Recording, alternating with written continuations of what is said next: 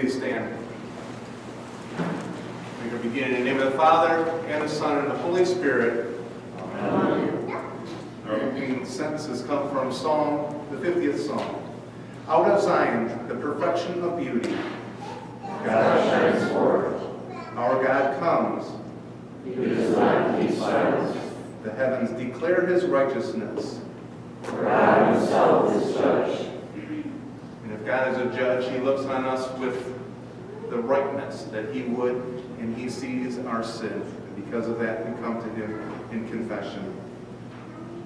O Almighty God, merciful Father, I, a poor sinful sinner, confess unto you all my sins and iniquities, with which I have ever offended you, and justly deserve your temporal and eternal punishment. but I am heartily sorry for them, and sincerely repent of them, and I pray you of your boundless mercy, and for the sake of the holy, innocent, bitter sufferings of death, of your beloved Son, Jesus Christ, to be gracious and merciful to me, a poor sinful being.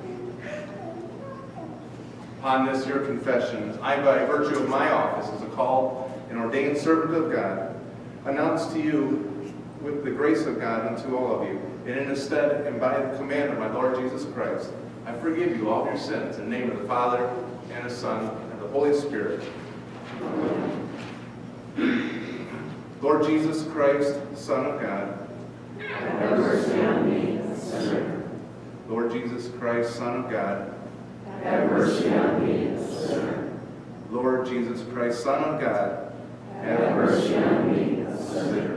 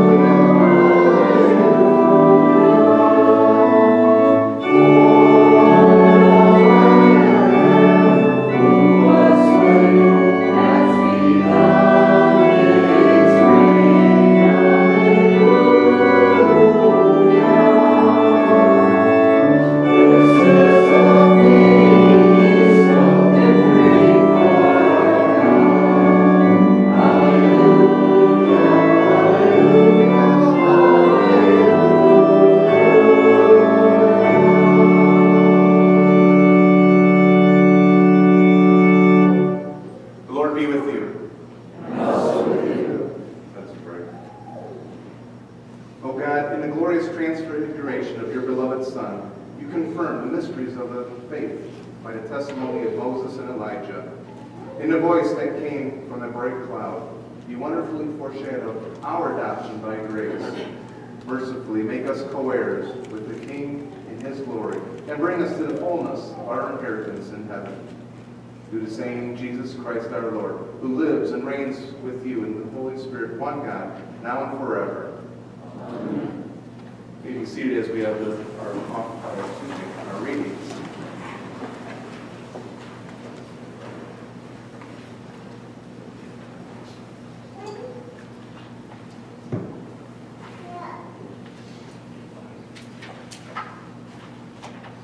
The Old Testament reading is taken from 2 Kings, the 2nd chapter.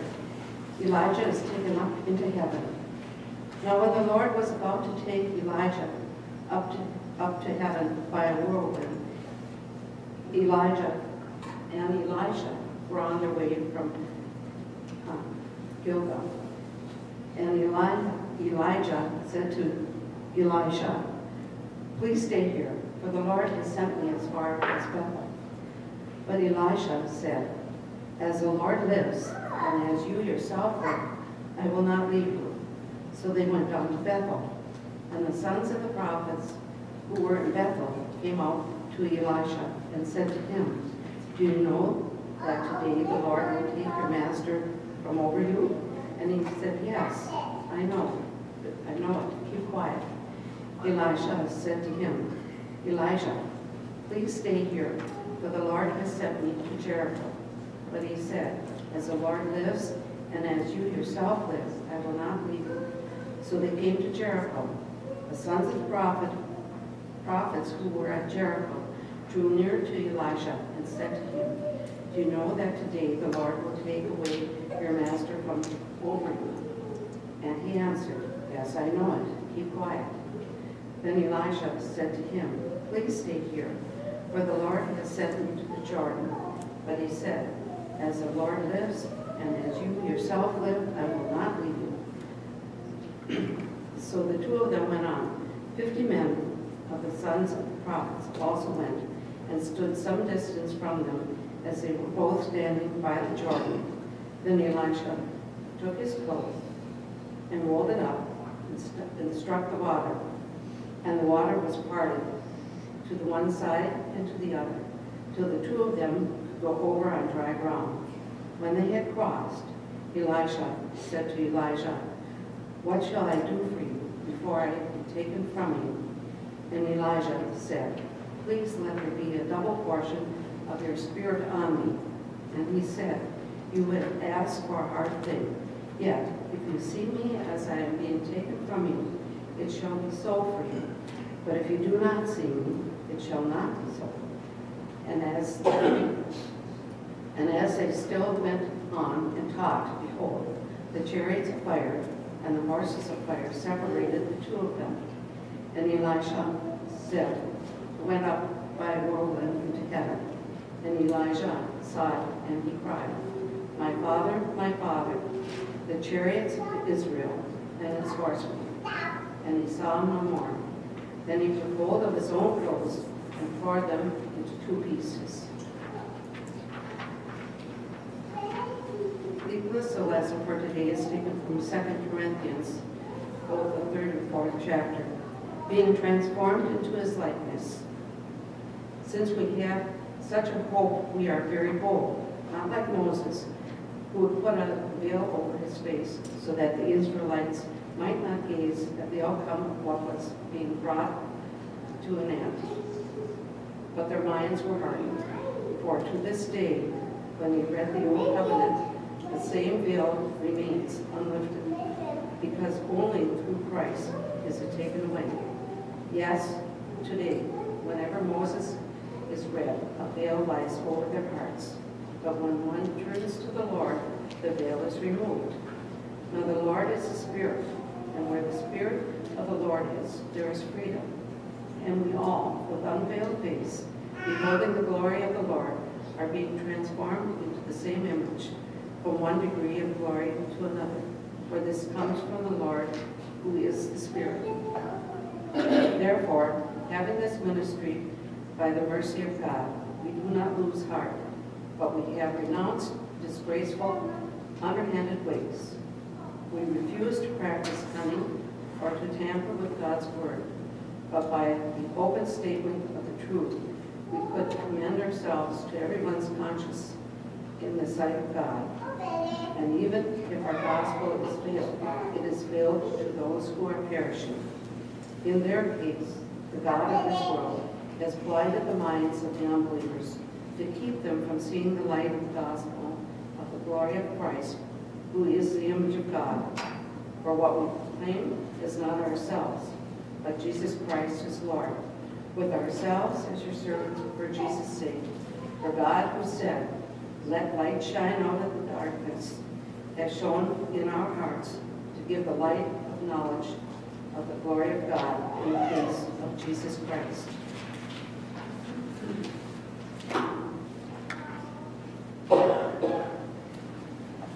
Please stand.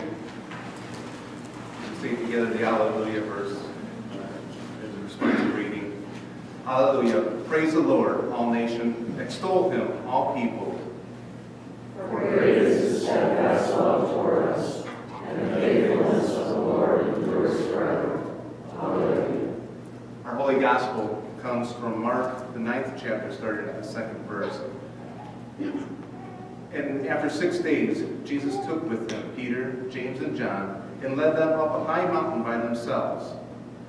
And he was transfigured before them, and his clothes became radiant, intensely white, as no one on earth could bleach them. And there appeared with them Elijah and Moses, and they were talking with Jesus. And Peter said to Jesus, "Rabbi, it is good that we are here. Let us make 3 tents, one for you, one for Moses, and one for Elijah." For he did not know what to say, for they were terrified. And a cloud overshadowed them, and a voice came out of the cloud, "This is my beloved Son. Listen to him." And suddenly, looking around, they no longer saw anyone with them but Jesus only. And as they were coming down the mountain, he charged them to tell no one what they had seen until the Son of Man had been raised from the dead. This is the gospel of our Lord. Praise to you, O Christ. You may be seated for our hymn of the day.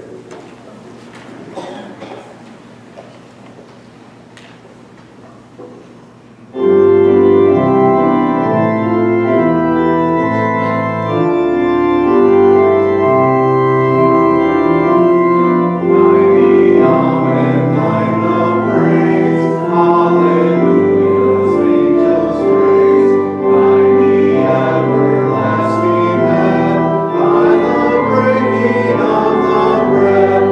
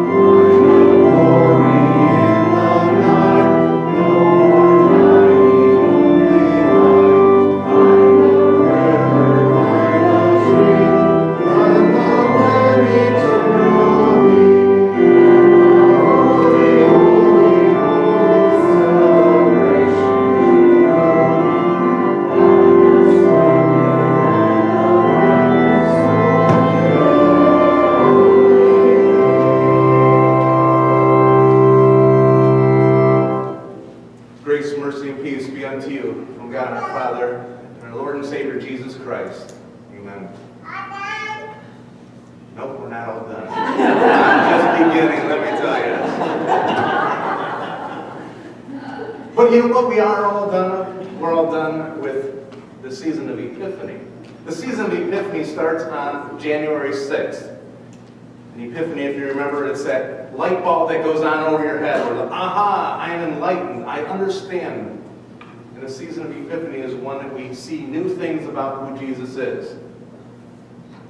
When the Magi come to Jesus, they bring him those gifts. Gold, which is fitting for a king.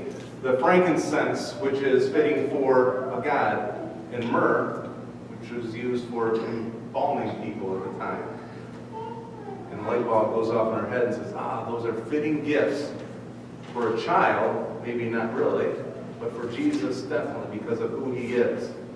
And in that first Sunday in this season of Epiphany, we look at his baptism.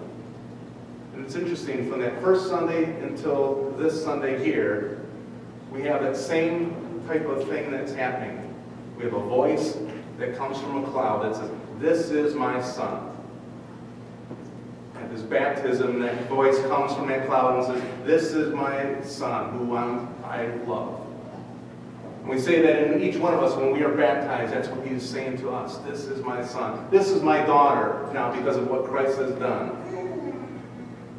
But that cloud, that overshadow, is there at that transfiguration again. So it's a season of learning things about God. So when I was teaching, when I got to the end of a unit, that meant it's time for a test. So we're at the end of the season, church season, so I think it's time for a pop quiz. What do you think? When we have a pop quiz, a lot of times we think, we kind of scramble, oh no, what am I going to do when that teacher says, clear your desk, only need a piece of paper out or whatever it is. On the YouTube yesterday, I was watching this pop quiz for beauty contestants. It showed this scene of, when they get the little questions from the panel, and they have to answer it. And it was Team USA, I don't know, about 7 years ago. And a question that one of the panelists said, Americans, 20% of students in America can no longer find America on the globe. Why do you think that is? So this young, bright woman, knowing all the little things that she had been taught of what that she should be saying, spoke nothing about geography, nothing about the map, but all of a sudden turned it to about, we need to be helping Afghanistan and helping poor country, people around the world. Totally missed the question and got it all messed up. Don't worry, I'm not giving a quiz. But Peter is so much like that. When there's something going on, he doesn't know what to say, so he says something. And that's what we have in our lesson today. Even that statement that says, he said that because he didn't know what else to say. So I want us to take a moment and look at this event that's happening, this transfiguration. And maybe we can have a little pop quiz or to see what we can learn from this as an example. Because Peter says, it is good for us to be here. And I would think in the back of his mind he's thinking, oh, isn't it? Isn't it good that we're here? Because it was good. He brought them up there. So first question, what is a transfiguration? Don't worry, I'm not going to put any of you on the spot. It's kind of rhetorical. I'll answer these two. That word transfiguration in the Greek is metamorphosis. So if you think of a butterfly, when it goes from the caterpillar and it becomes that butterfly, it goes through a metamorphosis. Or any of the other things in nature that go through that metamorphosis, from a tadpole to a frog. A complete change is happening. And that's what's happening to Jesus right there, right before their eyes. They're seeing him in all his glory. See, you and I have never seen Christ in all his glory. But these men, Peter, James, and John, see him in all his glory at that point. And in dazzling white, it says, even brighter than any bleach could bleach the clothes. So who's there? Second question. Well, we know it's Peter, James, and John, along with Jesus. But then, as he's transfigured, we've got Moses and Elijah. In our Old Testament lesson, we have the story of Elijah at his death when he's taken up into heaven. So he never faced death the way that you and I would face. He was taken up in that whirlwind. And some people say, well, that's why he was able then to come back and be there at the Transfiguration. I don't think God is limited in that way. Had he died a death just like you and I would have, God could have brought him back there at that moment for that Transfiguration. See, but he's there. They see them in, it's not just ghosts that are there with Jesus. They see these people talking to him. In the book of Matthew and also in Luke when it's recorded, it talks about what they are talking about. He's talking about his upcoming death. And see, that's why we use this lesson right at the end of the season of Epiphany, talking about that upcoming death that would happen. Peter says, it's good that we're here, right, Lord? But at the same time, he's not really sure. He wants to just stay there. It's so good, let's just stay here. I'm going to build 3 tents, one for you, one for Elijah, one for Moses, and I don't know, we'll just kind of live out here and watch you guys. We're going to worship you, whatever it is. But he's not really sure. It's interesting because right before our lesson today, because if you know, as it started out and it said, and 6 days later, but we don't know what happened right before that.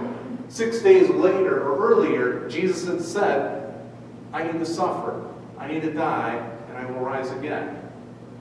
So 6 days later, it said that he had been given that information to the people, that he would suffer.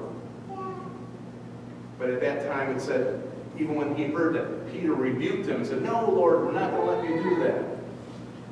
They didn't understand that he would need to suffer and die. Jesus had already explained that mission of what's going to be happening. Now here we have this transfiguration, and they don't understand that either. So why are Moses and Elijah there? Well, Moses in the Old Testament is the giver of the law. God uses him to free the people from slavery in the same way then Jesus will free us from the slavery of sin. And that slavery of sin that we need to be freed from is just like Moses being the leader who led the people out. In the New Testament, when one of the people came up to Jesus and said, what's the greatest commandment? And Jesus says, you shall love the Lord your God with all your heart, with all your soul, with all your strength, and with all your mind. And the second is like it, love your neighbors as yourself. And then Jesus says, on these 2 commandments depend all the law and all the prophets. He's saying everything that's been written in Scripture up to this time, they all hinge on this idea of loving God and to love one another. See, that's what Jesus came to do, to fulfill those laws for us.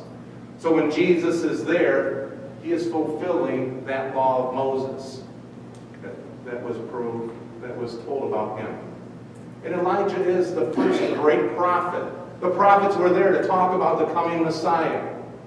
And everything that those prophets prophesied about the coming Messiah was also fulfilled in Christ. So Moses and Elijah represent all of the Bible, how it connects through Jesus Christ. There's many people who say, Jewish people who say, you Christians, you try to bring Christ into everything. Everywhere in the Old Testament, you're trying to find connections to Jesus Christ. Well, that's because it's all over the place. From right in the Garden of Eden, and the first time there is a fall into sin, in Genesis chapter 3, verse 15, it talks about the coming Savior. And all of Scripture hinges on this event that would happen. That God would take on flesh, become a man, and would suffer and die for our sin. Everything hinges on that. All the law, all the prophets, all those things that were there.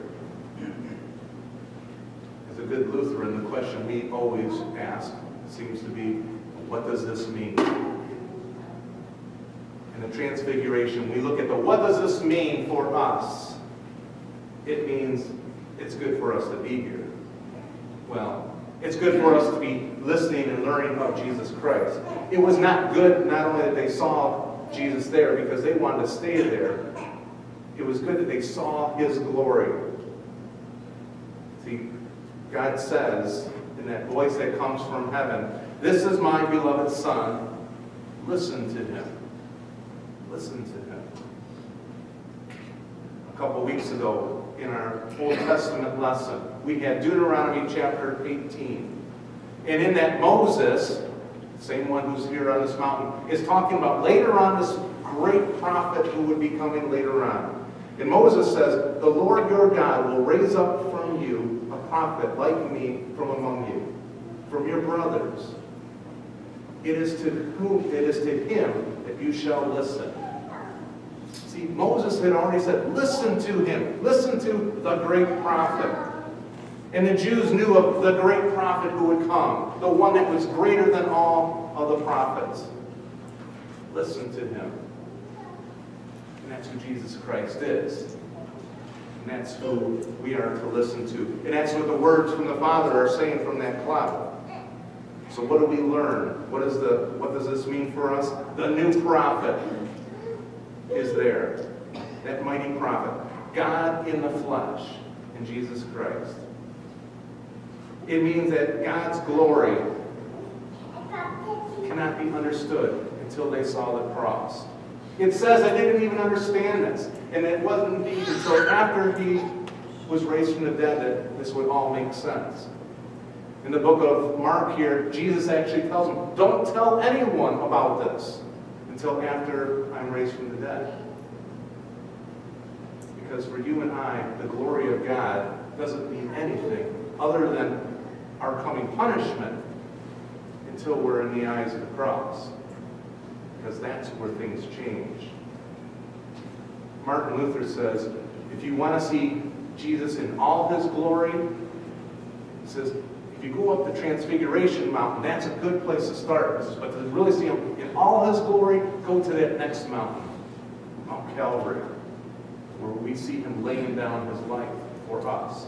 Because it's on that mountain that he is truly the person he needs to be, the one who saves us from our sins. So today, as we're on this Mount of Transfiguration, in the end of this season of Epiphany, we're looking across this valley, the valley of Lent, and we're looking to the coming Easter, this time where we see that Jesus is the one glorified, that Jesus takes our sin, that Jesus is the Lamb of God who takes away the sin of the world. See, we will all see the glory of Jesus again. It will either be when he returns or when he takes us to heaven. And it's all because of what he has done for us on that cross. It's kind of good news that Peter kind of keeps the curve down a little bit lower, I think. Because when you think about it, there's so often that we are pretty clueless also. And here we are, his disciples from nowadays. And Peter kind of messes up time and time again, but yet he's loved and considered one of the primary disciples of Jesus. It's good that bar is kept at that level, I suppose, because it realizes that we too, we're sinners. We don't understand everything, but at the same time we have a Savior who loves us. See, in this season of Epiphany, it's all about those revelations of Jesus. That star that led the Magi to the Christ child, that God became a man, to the point where now he's been transfigured, and we see the glory of God in a new way. And it's preparing us. This whole season is one to prepare us for the glory of Jesus on the cross, to prepare us for the glory that happens then for us as Christians when we see him face to face. So things change. We roll up this season of Epiphany and we move on. On Wednesday, we have Ash Wednesday and Lent begins. A time, once again, to think about our sin, because it was our sin that led him to the cross. Those words that we had earlier in the Kyrie, Lord, have mercy on me. Lord, have mercy on me. Those are tough words to say, I'm a sinner. We're confessing to one another, we need God's mercy. We need a God who would be willing to come to suffer and die for us. And that's what we have. So today, as we're on this Mount of Transfiguration, we're looking forward to that next mountain. That mountain on Easter, where we see the cross, where we see our sin that has been lifted up. Because all the law, all the prophets demanded that. And all the law and the prophets that demanded the righteousness for us that we could not fulfill. But we have that victory and the glory that we will see once again on Easter. Would you pray with me? Heavenly Father, we thank you for the victory of the cross. Lord, as we stand here 6 or so weeks before Easter and that celebration again, we stand here thinking of our sin. We stand here thinking of the glory of you being revealed as our Lord and our Savior. You were chosen to be our substitute. We thank you for your gift of life, your gift of death for us. In your name we pray. Amen.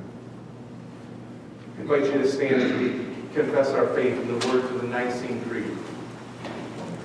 I believe in one God, the Father Almighty, maker of heaven and earth, and all things visible and invisible, and in one Lord Jesus Christ, the only begotten Son of God, begotten of his Father before all worlds, God of God, light of light, very God of very God, begotten of nothing, being of one substance with the Father, by whom all things were made, who for us men, for our salvation, came down from heaven, and was incarnate by the Holy Spirit of the Virgin Mary, and was made man, and was crucified also for us under Pontius Pilate.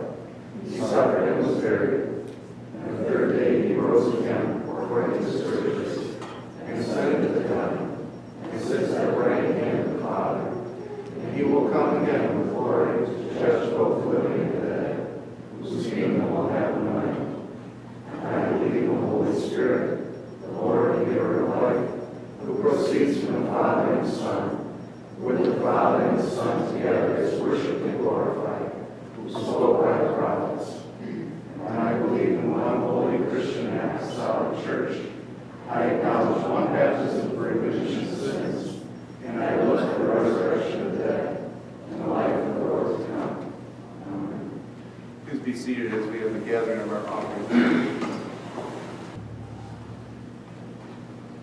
Please stand.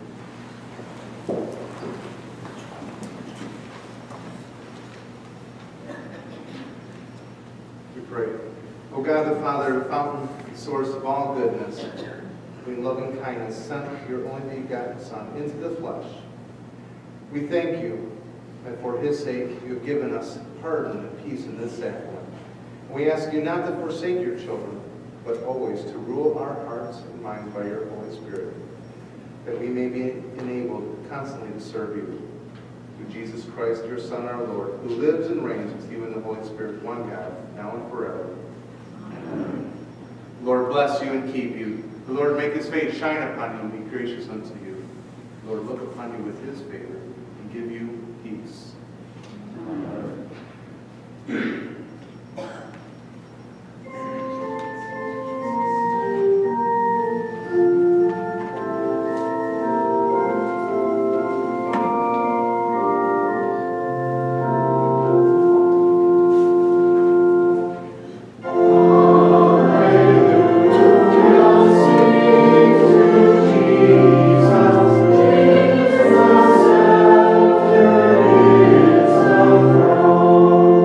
Oh